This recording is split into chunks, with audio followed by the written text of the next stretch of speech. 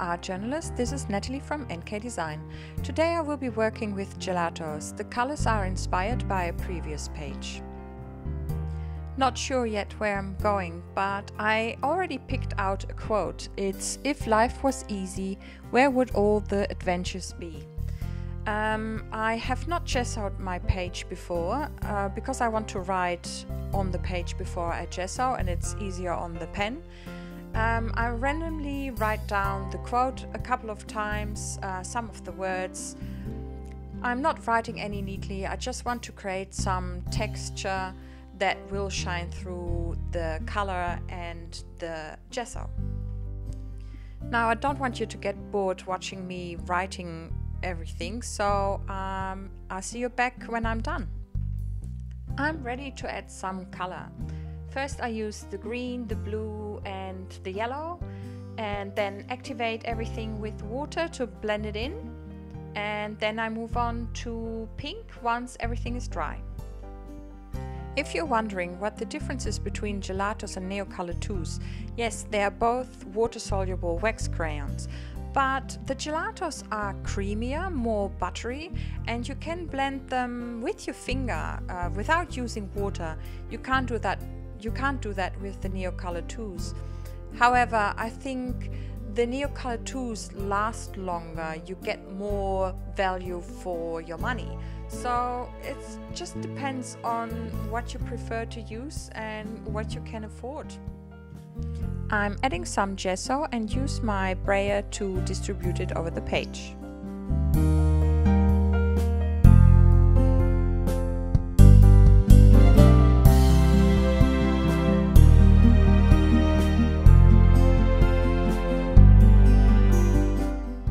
I'm adding another layer with my gelatos and then use again my gesso. I just want to create a really soft, well-blended background.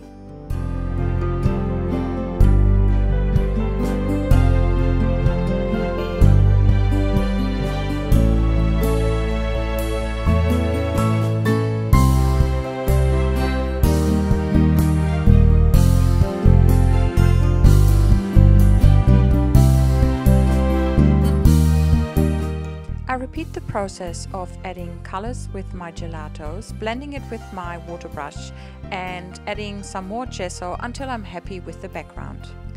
Moving on to the next layer, I now use some of my gelatos to add some random shapes onto the page and I blend them in with my finger.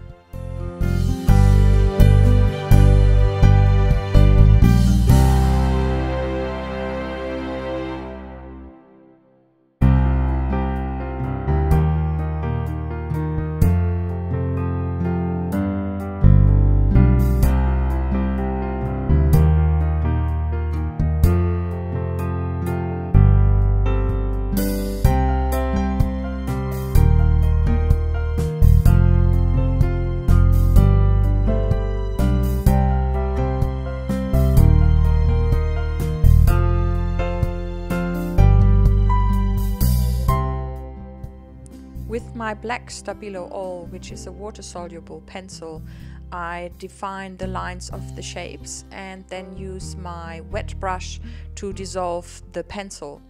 I start lightly and then add more and more black because it's always easy to add, but it's very hard to take away if it's too dark.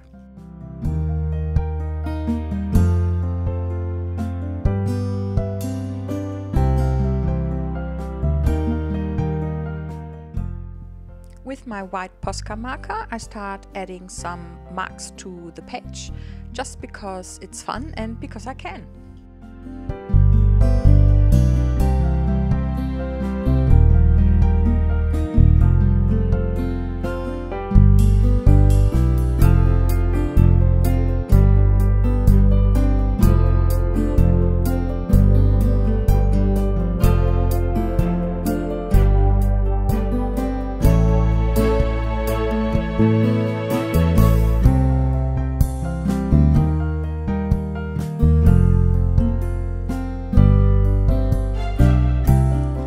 Once again, I'm using my Stabilo All marker. I wasn't too happy with the lines, I wanted it darker, so I'm going over it again.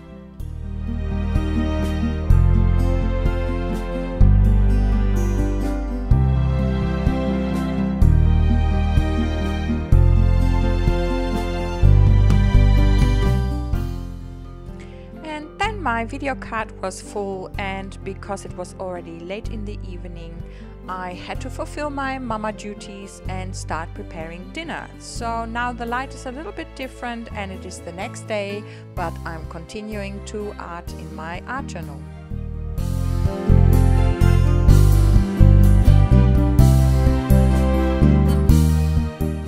I'm much happier with the black lines now, and I have the feeling at the beginning I didn't use the Stabilo All but my watercolor pencil.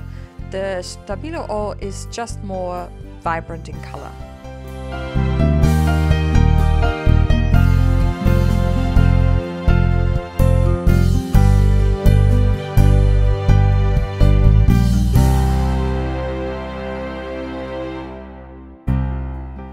I want to add some more doodles and marks, so I picked up some of my paint markers.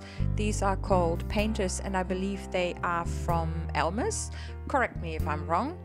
And I'm just doodling until I'm happy. Oh, and by the way, the black markers are actually Posca markers.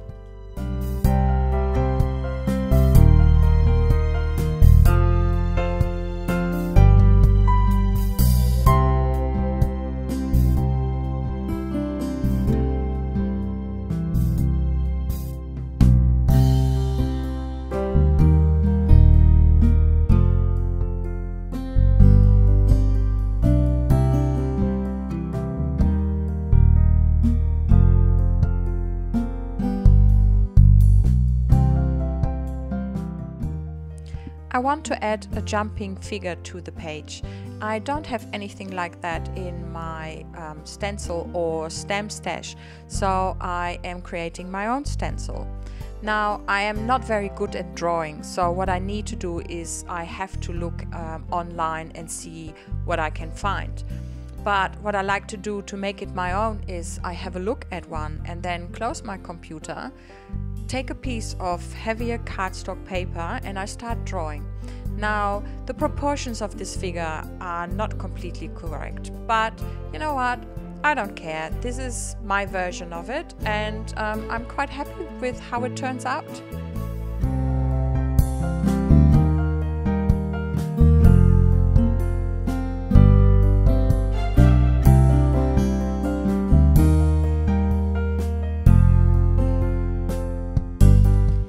Once I'm happy with the figure, I take out my cutting mat and my exacto knife and I start cutting it out. Now, the fingers are a little bit tricky because they are so small, but just take it slowly and be patient and it will work out quite well. I will be back when I'm done. And here she is, all finished. I will also keep the mask maybe for another time. I'm getting my Ceramcoat black and a makeup sponge and stencil the jumping figure to my page.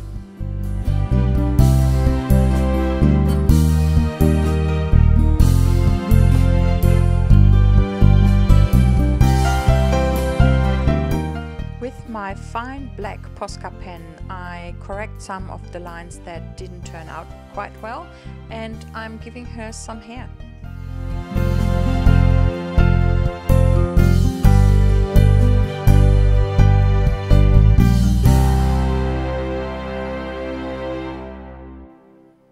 With my white Unibal Signo pen, I'm adding an outline. Now, sometimes the pen doesn't work quite well and it clogs up a little bit. All you need to do is put the tip in your hand palm and warm it up. Usually that frees the paint and it flows quite well. In my case, I am afraid the pen is nearly empty, so it's time to buy a new one.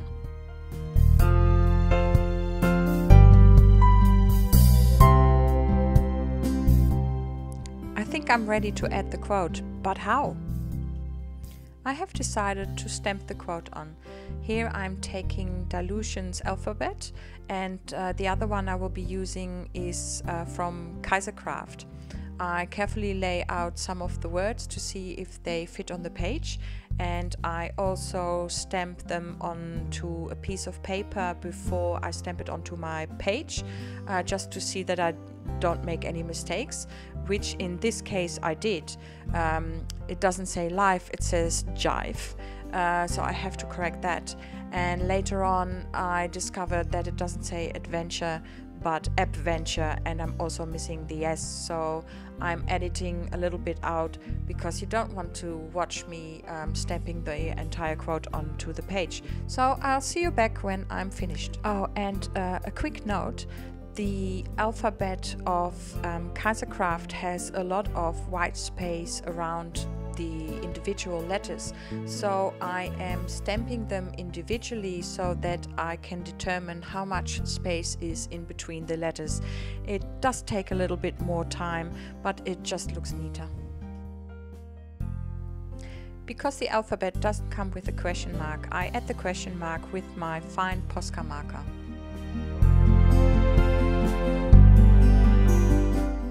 Adding the date stamp, and I call this spread done. If you have enjoyed watching this video, please give it a thumbs up and subscribe to my channel. Until next time, happy arting!